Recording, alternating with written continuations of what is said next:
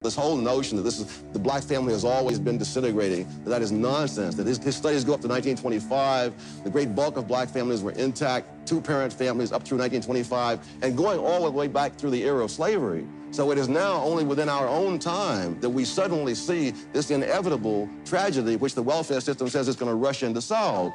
It's been 40 years since the show aired, and Thomas Sowell's writings continue to illuminate.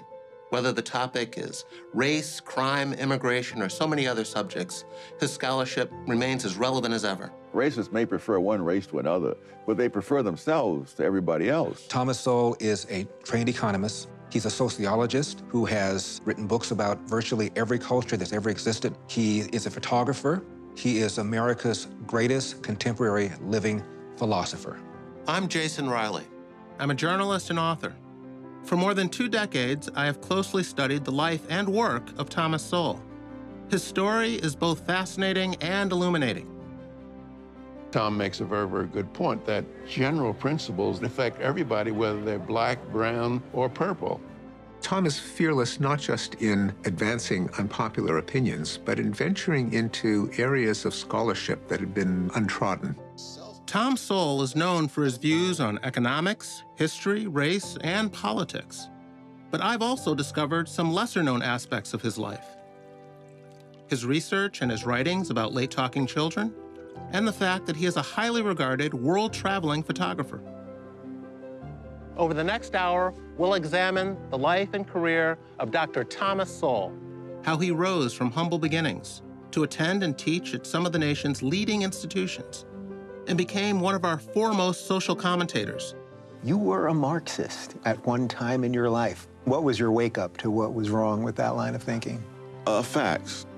You're about to meet one of the greatest minds of the past half-century.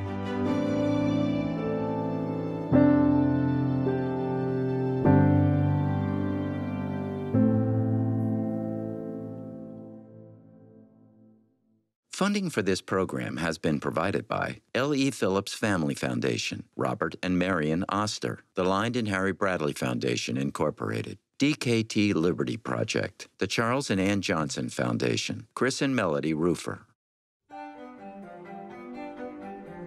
Well, because I was a Marxist at the time, and they were appalled. And I said, you know, they have very high intellectual standards, and I'm not going to find ideological soulmates. I was still a Marxist. I took a summer job in the government, intern in economics, and it was seeing the government from the inside that turned me around. The vision of the left, and I think many conservatives underestimate this, is really a more attractive vision in itself. The only reason for not believing in it is that it doesn't work. But you don't see that at the outset. If all you're looking at is just a theory.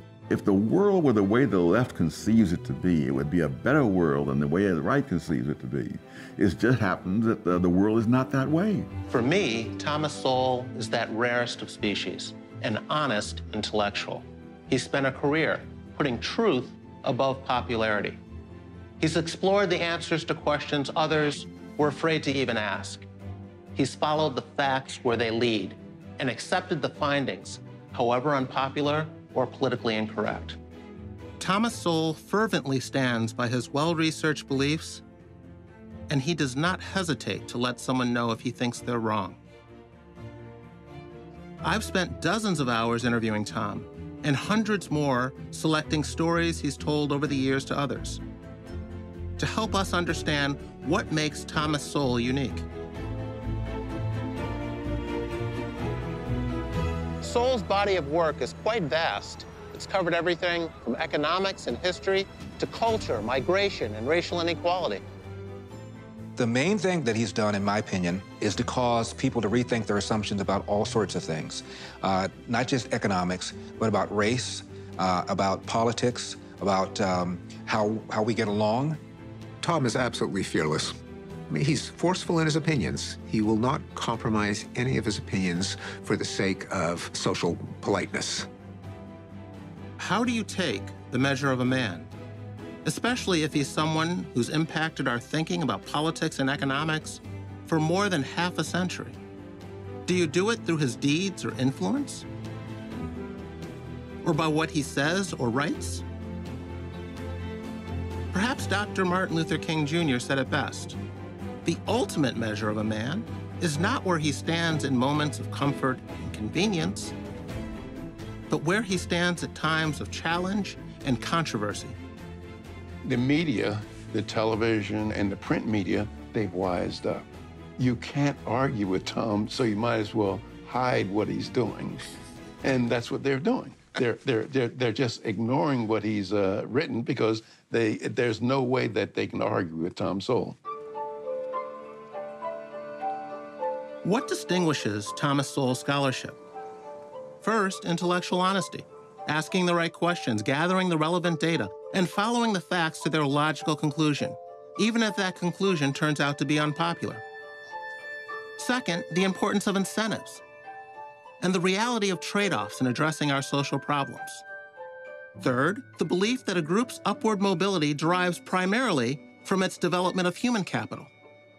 And finally, Sowell has an abiding respect for social processes and existing institutions and the role they play in decision-making.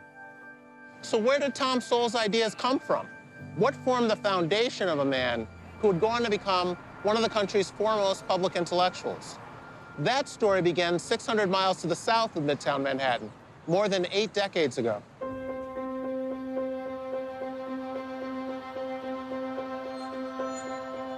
Thomas Sowell was born in Gastonia, North Carolina on June 30th, 1930.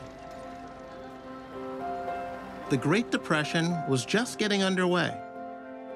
And like many blacks in the South at the time, his family had no electricity, no central heating, and no hot running water. Sowell's father died before Tom was born. And his mother, a maid, died in childbirth just a few years later. He was adopted by his great aunt and raised by her and her 2 daughters. So he was raised by 3 women.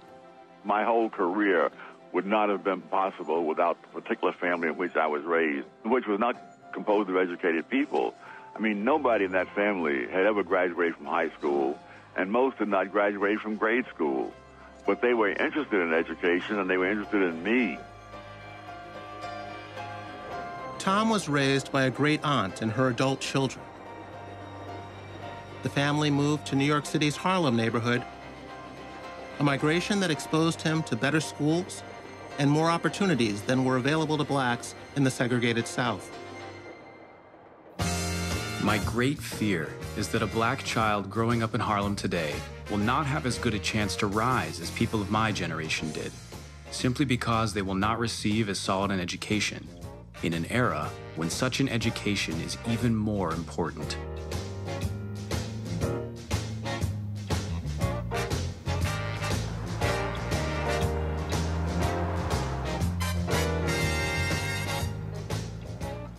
When Thomas Sowell was 8 years old, his family moved from North Carolina to New York City and settled here at 720 St. Nicholas Avenue in the neighborhood of Harlem. The building looks pretty much the same as it did more than 80 years ago when the Sowells moved in.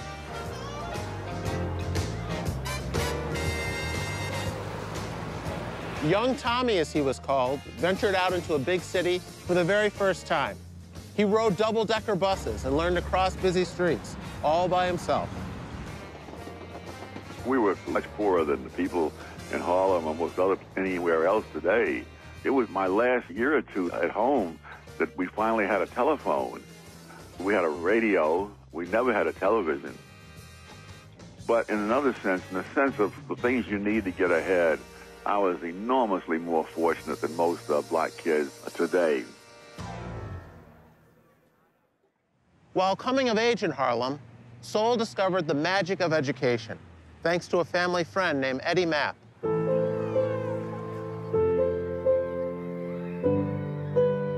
In Harlem, there was a kid named Eddie that members of the family had run into before I ever arrived from North Carolina. He came from a highly educated family, and they immediately saw the implications if they could get him to mentor me.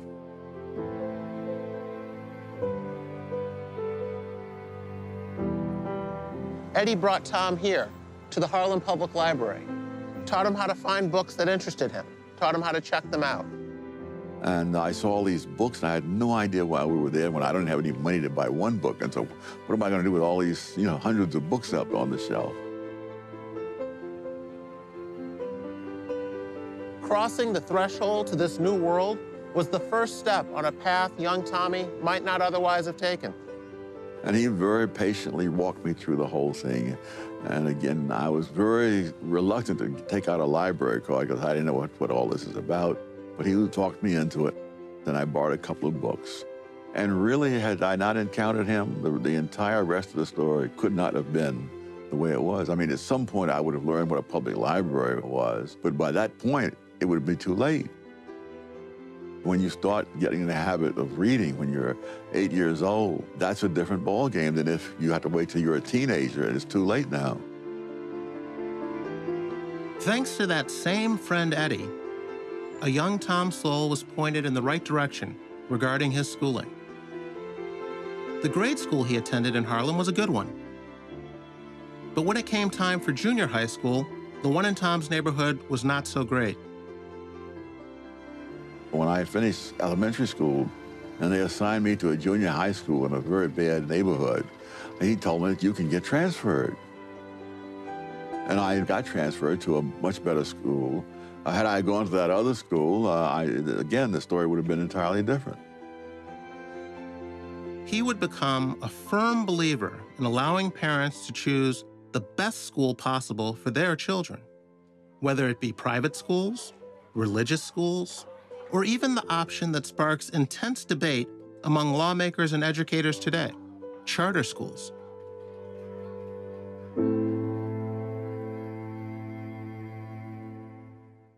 There are few things more dishonorable than misleading the young.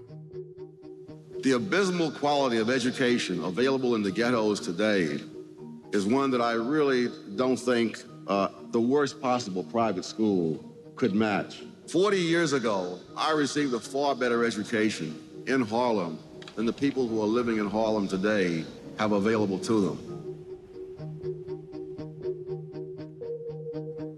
It's 8 a.m. at the Success Academy School in Harlem, New York. This is a charter school, an example of educational choice for people trying to better themselves despite the circumstances they were born into. For Tom, this is education done right. Professor Sowell has been a leader in supporting all forms of school choice, and I very fundamentally agree that we need more choices, not fewer.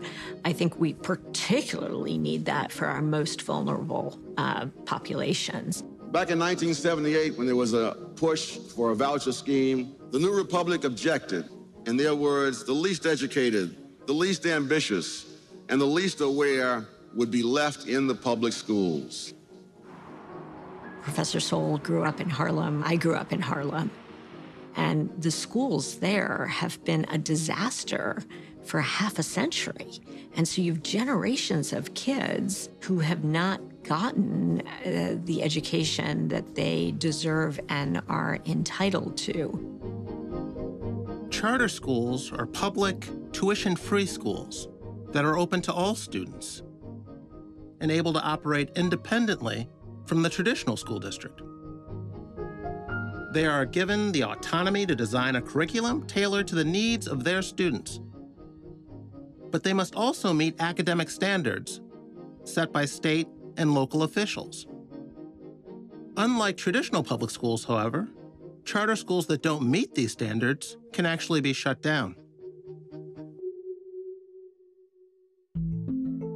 With respect to education, Tom would say, it doesn't make any difference how much money you put in education, but if there are not some basic factors that you must take into account, that is, in order for a kid to get a good education, somebody must make him go to bed on time. Somebody must make him do his homework. Somebody must make him mind the teacher. Somebody has to get him up in the morning. And if those things are not done, I don't care how much money you put into education, you're not going to get very good results. And that is precisely what we see. For decades, Sowell has been a strong supporter of charters and other education options for families trapped in underperforming schools. There are, as you said, many blacks today who are still being given totally inadequate education, cannot be expected to get very far for that reason. What would be your remedy for that? I would allow their parents to have a choice of where to send them to school, whether that choice is called a voucher scheme, open enrollment, tuition tax credit, any kind of scheme of that sort that would put that power in the hands of their parents, mainly because that would mean that the schools would have to be responsive to them. As it is now, the school is a monopoly. They need not be responsive. It is hard for me to understand what harm is going to be done by allowing parents to have a choice as compared to having self-interested bureaucrats have a monopoly. The things that they thought were going to help did not help, and in many cases, made things much worse. Thomas Sowell is a very private person. Despite having so much of his work put before the public, he's reluctant to give interviews and has been known to make journalists wait years before sitting down to talk about his life and work. But a colleague of mine took the time to get Tom to appear on his show. I'm Dave Rubin. I'm the host of The Rubin Report. Sets right back behind me here in my home. I do a long-form interview show. Everybody was saying, you've got to talk to Thomas Sowell. You've got to talk to Thomas Sowell. And we tried for about 3 or 4 years to hunt him down. And finally, we were able to interview him. One of the things that I found out that was sort of amazing about your history, you briefly mentioned it right before we started. You were a Marxist at one time in your life. Most people will find this hard to believe, but it is true. But it's not that unusual. Most of the leading conservative thinkers of our time did not start off as conservative. You had a couple like Bill Buckley and George Will. But I mean, Milton Friedman was a liberal and a Keynesian. Ronald Reagan was so far left, at one point the FBI was following him. Do you remember sort of what you were thinking, what appealed to you at that time about Marxism? Yes, I mean, there was no alternative being discussed. I treated my interview with him as Thomas Sowell 101. I wanted it to be for the new generation of young people who watch YouTube, who listen to podcasts. My first job was as a Western Union messenger. So I would take the Fifth Avenue bus. It would go all the way up Fifth Avenue, past all these Lord and Taylor and all these fancy places. And then I would cross 57th Street, down Riverside Drive. And then as I came across this long viaduct that turned into 135th Street, suddenly there were the tenements. And I wondered, why is this? It's so different. And nothing in the schools or most of the books seemed to deal with that, and Marx dealt with that. There's an absolutely beautiful moment where I ask him about his own political evolution. So then what was your wake-up to what was wrong with that line of thinking? Facts. I love that moment. I mean, I knew the second he did it, I was like, we got our clip. That's as good as it gets. And it gets to, what does this man care about most? Does he care about how he feels about things, how he wants the world to be, or how is the world as it is? Because that's what he's saying. I care about facts. The world is a certain way, and now, using that as the baseline, we can try to figure out how to make things better.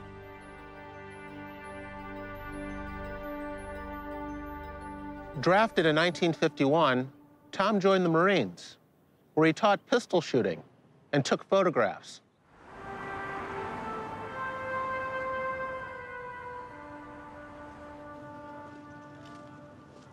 In fact, Sowell was part of the Marine Corps Combat Camera Division. Combat Camera is responsible for the historical documentation. It may not necessarily make it out to the local paper, but somewhere down the line, someone might be able to pull up an image and say, okay, this happened during this time frame. The imagery is used as good reference to anything we may need in the future or something that's happening right now.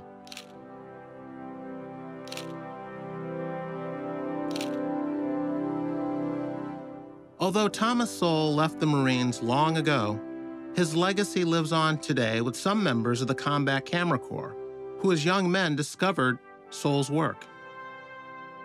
When I was a young person, I used to like to stay home from school occasionally, like to play hooky or pretend I was sick and stay home. But unlike most kids who'd, cut class and do whatever, I would watch videos of Thomas Sowell on Milton Friedman's show, Free to Choose, and he would just wipe the floor with people from the other side of the aisle that didn't seem like know what they were talking about. These were very smart people, but Thomas Sowell was so much smarter and so much more intelligent and so much more articulate that he would just make them seem like bumbling idiots, and I just thought that was awesome.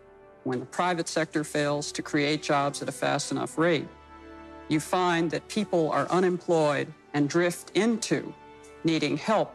I think it is overly broad to say that we turn people into helpless children. I don't remember talking to anyone who's ever been on welfare who didn't think they were being treated like children while they were on it.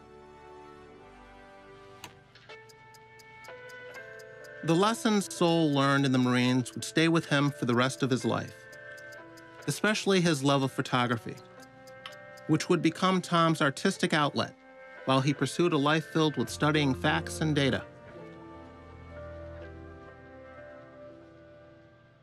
Photography did have connections to his vision of reality.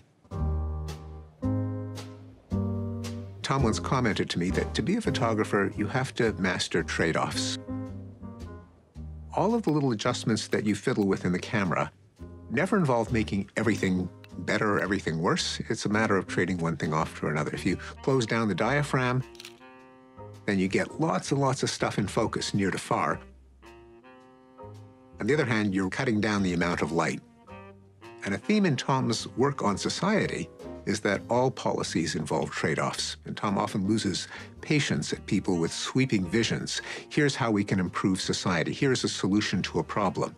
And Tom points out in his political writings, there are no solutions, there are only trade-offs, just like photography.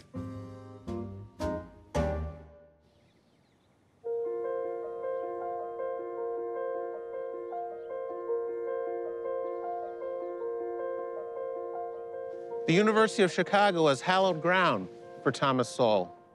Here's where some of the most influential economic philosophies of modern times were formed. It's called the Chicago School of Economics. And it's where Tom would be mentored by intellectual giants like George Stigler and Milton Friedman, both of whom would go on to win the Nobel Prize in economics. I was a graduate student here from 1960 to 64. The thing I learned as a graduate student was economics is straightforward and simple when you grasp its underlying logic. And secondly, that logic can be applied seriously to understand many different things about the world. In Chicago, if it was true because you could prove it was true.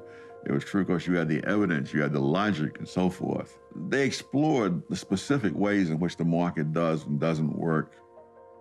The idea, that people are rational on the whole, and that if you allow those people to operate in the marketplace, you'll generally get better results.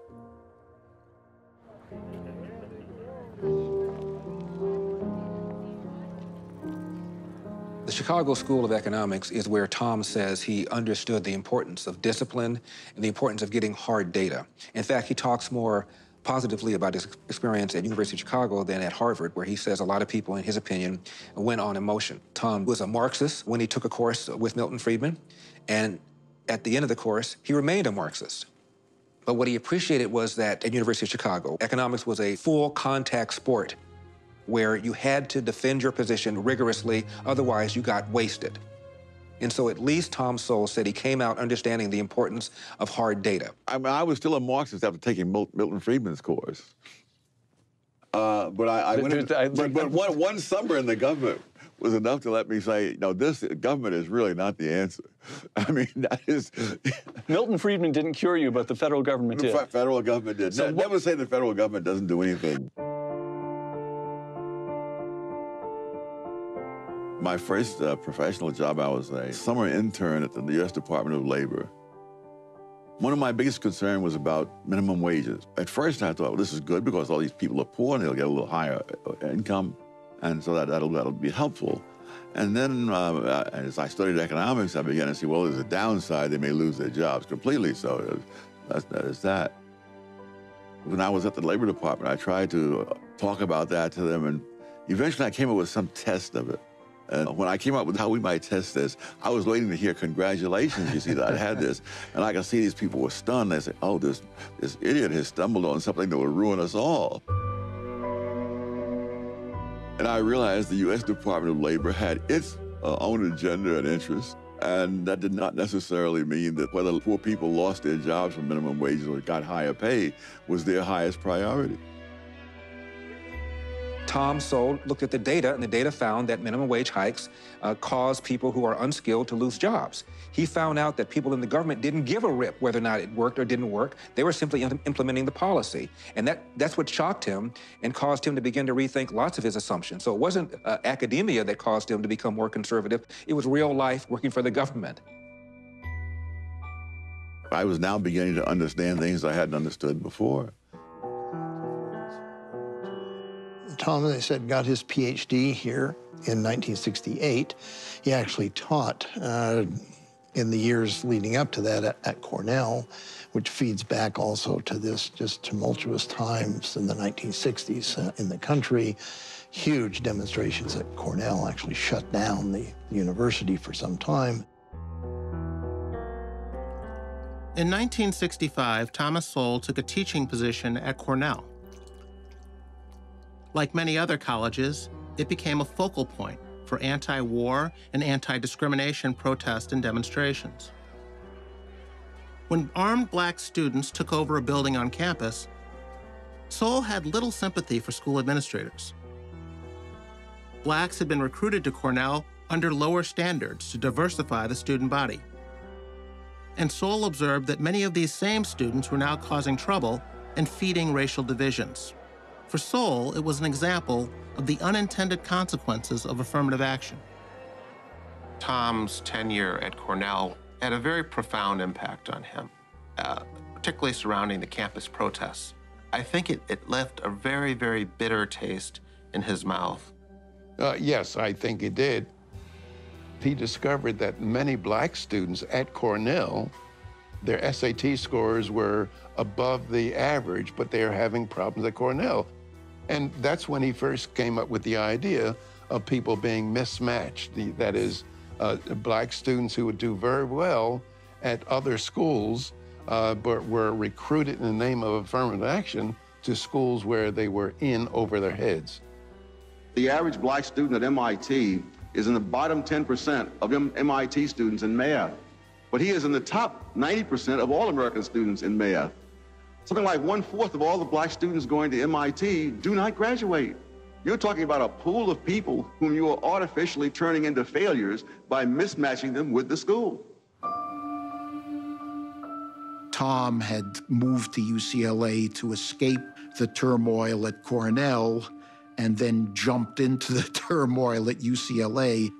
I was sitting in my office at UCLA one day when the Black Student Association delegation marched into his office. I heard all of this. And one of them said, well, how you doing, brother? Tom, just a minute. I am not your brother. I am Mr. Sowell, and you will address me that way. Boy, was that a shock to those folks. Here was their natural ally laying down the law. You're going to treat me the way I'm going to treat you, as another human being face to face. And if you don't like that, you can leave. I first met Tom in 1969 when I was a student at UCLA. I just walked in his office one day and I said that I understand that you and I have similar ideas on matters of economics. And we started talking from there. You and Sowell used to joke about how few black conservatives there were in the country back in the 70s and 80s. Has much changed since then, and what was it like back then? There were relatively few blacks that we knew of that were kind of free market, limited government. It was Bill Buckley who made the suggestion that the EPA does not allow Tom Sowell and I to fly on one plane together because we're endangered species. Tom's done something in his career that one of his mentors, Milton Friedman, felt was important to do also, and that is share his knowledge of economics with non-economists, with non-intellectuals. The true test of whether someone understands a subject, the true test comes when he can explain it to someone who does not know a darn thing about it. And Tom has the gift of being able to do that, to be able to explain potentially complex ideas in economics to the ordinary person.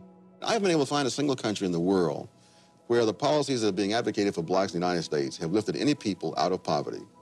I've seen many examples around the world of people who began in poverty and ended in affluence. Not one of them has followed any pattern at all like what is being advocated for blacks in the United States. Many groups have remained in poverty for a very long time trying to follow those patterns. At one time, black Americans did not have the constitutional guarantees as everybody else. Now we do. But because the civil rights struggle is over and won, and we're not facing the kind of gross racial discrimination of the past, does not mean that they're not major problems. I'm very sure that Tom would say that the 75% rate of illegitimacy among blacks is a devastating problem, but it's not a racial problem. It's not a legacy of slavery. The crime that I believe Tom would say as well, that the crime we see in many black communities is a devastating problem, but it has nothing to do with racial discrimination. If you have always believed that everyone should play by the same rules and be judged by the same standards, that would have gotten you labeled a radical 50 years ago, a liberal 25 years ago, and a racist today. Thomas Sowell may be an intellectual, but it would be a mistake to believe that only academics and economists believe in what Tom has to say. I never heard, never damaged. I am most certainly handed single. In a small recording studio just outside of downtown Dallas, a young rapper hones his craft. It feels good to be back in this booth. And shout out to you. You back in me, then you back in the truth. You actually knew. And I ain't have to tell you, so sit back, let it soothe the immaculate dude. Eric July is a man on a mission. Handed singly top tier, meaning you not. Eric is out to make great music and to educate people like himself about his hero. And I'm something like a great how. Anywhere Thomas Sowell is, he's the smartest person in the room. I would most definitely just tell him that he's been my biggest inspiration, hands down.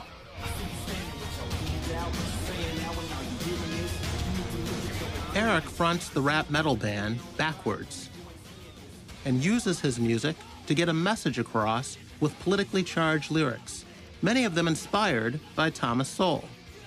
He has emerged as an influential young voice who is outspoken in his support for individual freedom and less government intervention. You see somebody like Sowell, who has been doing what he has been doing, getting out there and speaking what he has been speaking, overcoming the odds that he had to certainly overcome in his growth. And you also feel like you can conquer the world. It just goes to show from a generational standpoint how he's been able to influence somebody, like me. People probably tired of hearing me talk about it because I'm always referencing Thomas Sowell. People ask me, well, you used to be this. What happened? I'm like, well, that enlightenment period, it had to do with Thomas Sowell. Most people have not recognized the fact that if you go back into the 20s, you find that married couple families were much more prevalent among blacks then than today.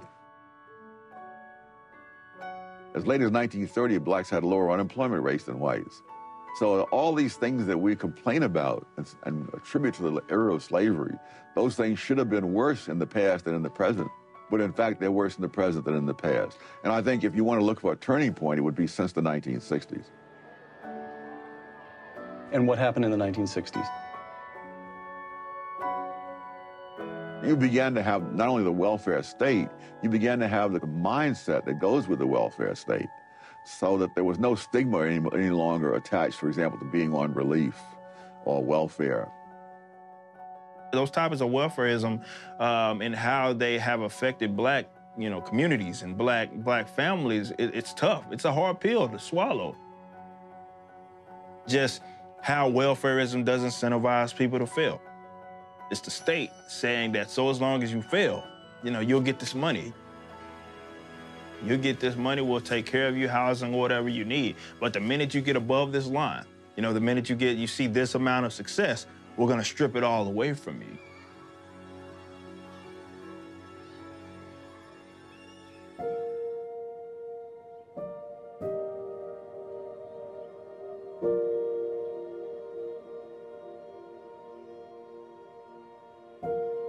In 1980, Thomas Sowell came here, the Hoover Institution at Stanford University. Upon accepting the offer, his teaching days were over. Thousands of students would miss out on having Professor Sowell as a teacher, but millions of intellectually curious readers would benefit from Thomas Sowell's work here. I don't think Tom Sowell ever really liked being a teacher. I don't think he ever liked standing in front of people and being a professor. When Hoover offered him the opportunity to basically pay him to be Tom Sowell, he took it. And he can write what he wants to write, when he wants to write, as much or as little, but he's always been very, very productive. And I think the independence and the freedom is what he liked. So you're good friends with Thomas Sowell, have been for a while. How would you describe Tom to someone who's never met him before? I'd say Tom is an empiricist, and by that I mean Tom looks at evidence, and then he makes a diagnosis, and then he offers a therapy for the perceived problem, and then he offers a prognosis. And he's not interested as much, or if at all, on how people interpret that or what are the ramifications in contemporary political terms of his argument. You point out that depending on where you come from in a foreign country also makes a considerable difference because you carry your ethos on your back, don't you? Yes, that if you look at the Chinese who came to the United States, let's say before World War II, a very large percentage of those came from one district in one province in southern China. The people who've come in since World War II have largely not come from that same area. They've come in with a different set of experiences and backgrounds and values. Many of them are the poverty-stricken Chinese that you see in the Chinatowns of New York and San Francisco, working the very long hours, getting the very low pay, living in the slums, packed into the rooms, several people to a room and so on. Again, it would be hard to make the argument that this is simply a matter of the way the American employer sees it. The American employer is probably totally unaware that there are two different kinds of Chinese. It's only the people who work with the data who make those separations. It takes considerable knowledge just to realize the extent of your own ignorance. Thomas Sowell may be an academic by training, but he is not one to rely solely on books. To gather material for his extensive writings on culture and migrations, for example, he became a boots-on-the-ground researcher who traveled the world. As an amateur photographer, he often documented these trips through the lens of his camera.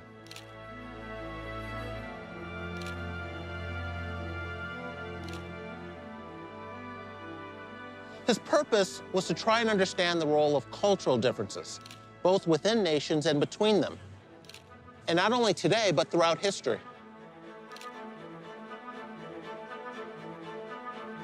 Sowell's travels led to pioneering studies and several books that detail the cultural patterns and development of different groups around the world. He went around the world and analyzed virtually every culture, present and past, to find out their strengths and weaknesses, why some survived, why some perished. One of Tom's discoveries was that much about the fate of different human civilizations and cultures can be explained ultimately by their geography. Too often, the influence of geography on wealth is thought of narrowly in terms of natural resources that translate directly into wealth, such as oil in the Middle East or gold in South Africa. But important as such differences are, geography influences even more profound cultural differences among the peoples themselves. Why did Europe conquer Africa instead of vice versa? Well, there are a number of ways in which civilizations become complex, primarily through the aggregation and exchange of ideas. Sophisticated cultures are ones that sit in the middle of a catchment area where innovations from other cultures can be aggregated in kind of greatest hits collections. And so geography that allows movement of people and ideas with rivers, with highways, intersections of highways, port cities tend to become more culturally sophisticated. A lot of his research, as you mentioned, has focused on why some groups excel and others do not. That curiosity is not necessarily appreciated by a lot of people who seem to approach it from the standpoint that if a culture isn't rising, it's someone else's fault. Yes. Someone else is keeping them down. Or, if America is up here, it is at the expense of this group or this country or this region. He doesn't take that approach. What Tom did when he talked about comparative cultures, he went to this quite narrow and unheralded group of scholars that talked about economics, and then he took that data, superimposed it onto history questions. So when people who were critical of Tom would say, well, he hasn't read this particular historical work, or he wasn't quite appreciative of this great novel or this great history, or this, they didn't understand that what he lost as being an economic historian, he gained in really trying to explain how cultures were successful or how much dominance they had in trade by actually looking at economics. And most historians, they think that economics is a dismal science, and they're not trained to do that. The first lesson of economics is scarcity. There is never enough of anything to fully satisfy all those who want it. The first lesson of politics is to disregard the first lesson of economics.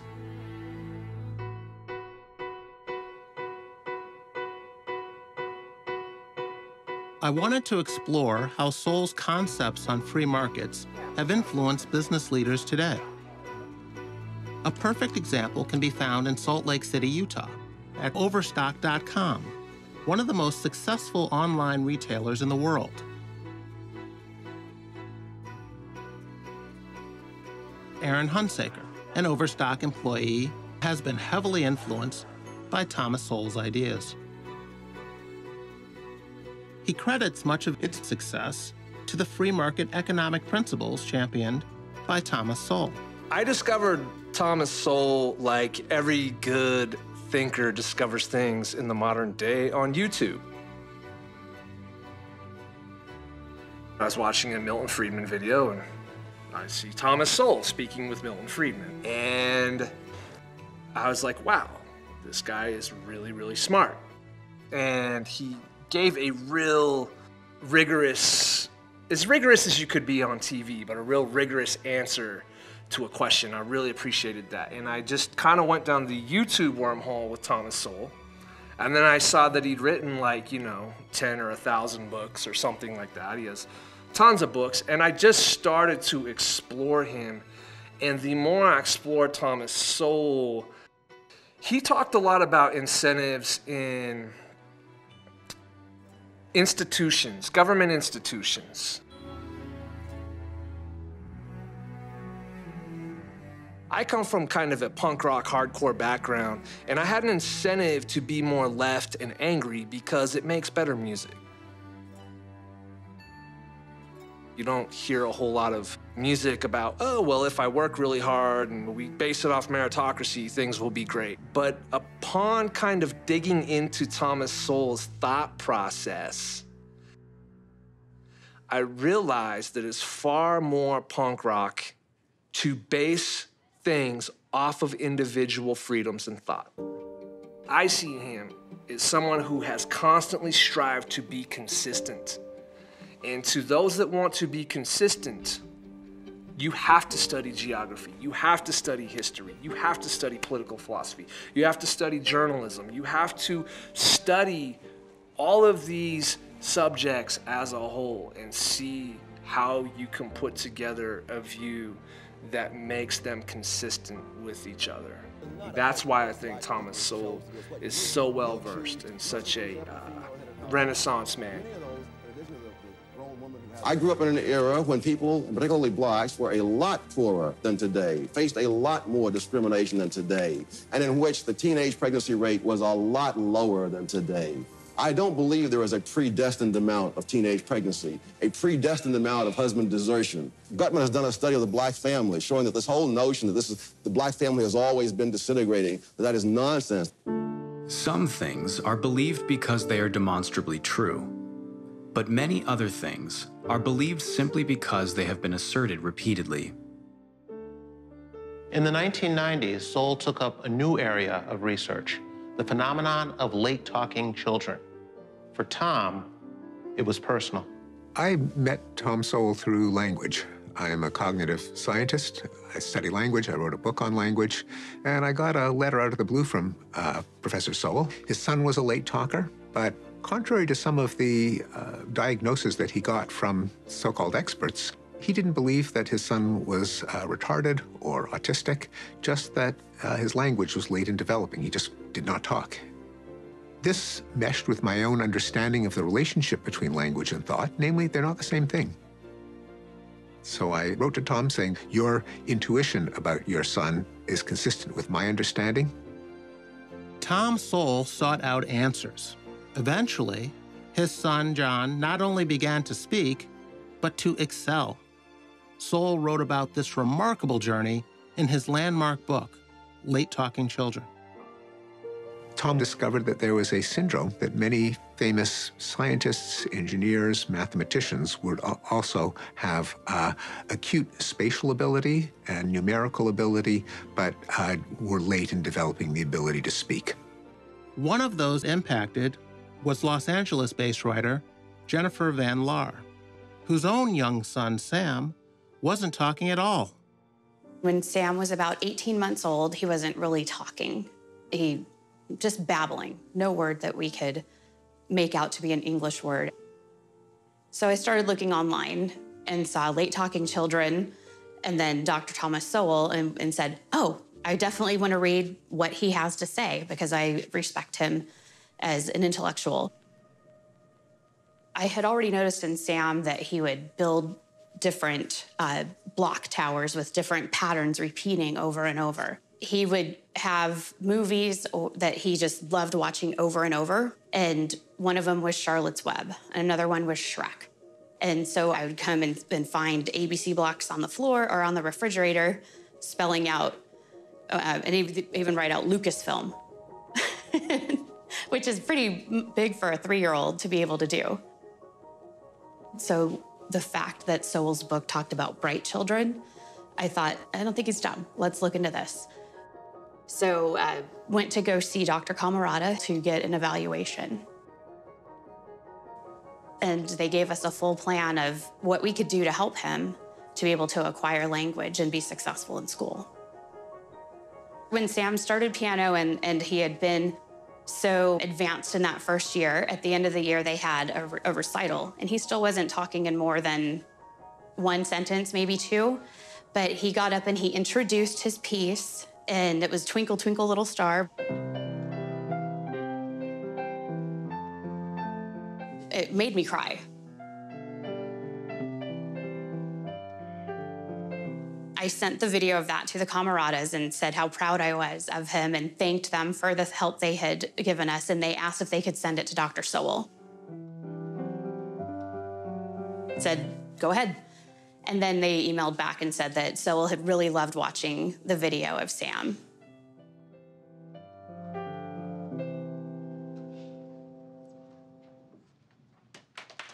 Just the fact that he would care about this 5-year-old said a lot to me about who he sees himself as. The course of history is determined by what people do with their opportunities.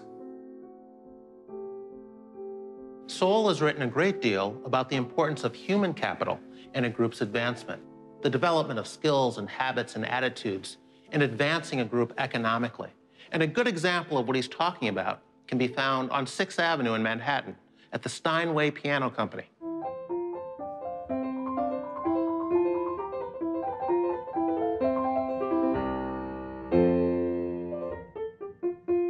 President and CEO Ron Losby explains how the history of Steinway aligns with Thomas Sowell's theories. We still follow the tenet that Heinrich Engelhard Steinweg started the company with, and that is to build the best piano possible. They were living in Ziesen in the Harz Mountain area of northern Germany. At that time, there was a lot of political upheaval in Germany, and they had the guild system. I think you would call it the apprentice system today, and it had really strict rules. And Heinrich was just so full of ideas on how to build the best piano that he possibly could that he was impatient, and he didn't want to wait until he had graduated from this system. On his own, Heinrich created a few pianos. And while they were favorably received, the economic restrictions in Germany at the time made him realize that if he was to succeed, he would have to take his skills elsewhere. It gave him the impetus to come to the New World, New York City, where there was less restriction, there was less, regulation. Heinrich changed the family's last name to the more American-sounding Steinway. They created an instrument that, within 10 years, they became the most successful, most profitable, the best piano company built in America. Very often people talk as if some group has taken control of some industry, and they wonder how did that happen? And in most cases, they created the industry. The industry didn't exist before they got there. That's how they took control of it.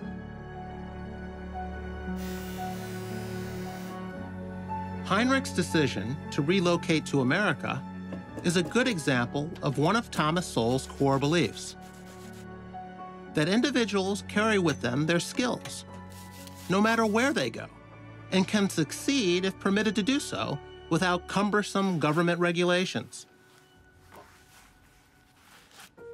It's amazing how much panic one honest man can spread among a multitude of hypocrites. Listen to this list. The Thomas Sowell Reader, 2011. Intellectuals and Race, 2013. A new edition of your classic work, Basic Economics, in 2014. Wealth, Poverty, and Politics, 2015. And now, 2018, Discrimination and Disparities. And do you know what I just did? I just listed the books you've published since turning 80.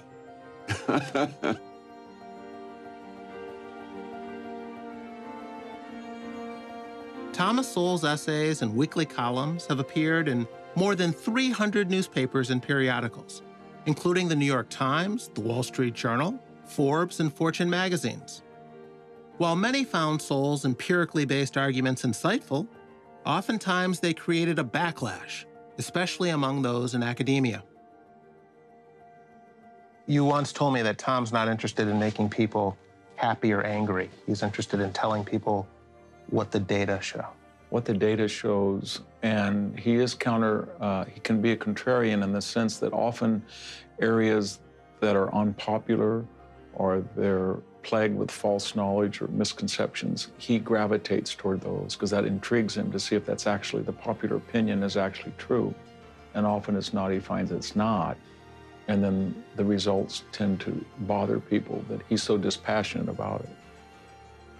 And then as an African-American intellectual, he's supposed to fit a preconceived intellectual, academic, ideological position. And it's not that he doesn't, he's just not interested in it. He doesn't make friends or enemies based on tribal considerations or popular consensus. On December 27th, 2016, Thomas Sowell published his weekly newspaper column. I'd read his column for decades and always looked forward to it. But this one was different. Thomas Sowell was saying goodbye. Within minutes, the internet lit up with thousands of comments about Tom retiring from writing his column. Most of the postings were along the lines of, "Say it isn't so." I did that after spending some time in Yosemite with a couple of photo buddies. And I realized that in those 4 days, we hadn't watched a single news program. We hadn't seen a single newspaper.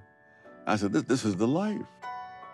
I don't need to be watching, because Most of the foolish things that are said on these programs were said 20 and 30 and 40 years ago and refuted 20 and 30 and 40 years ago. By you, quite often.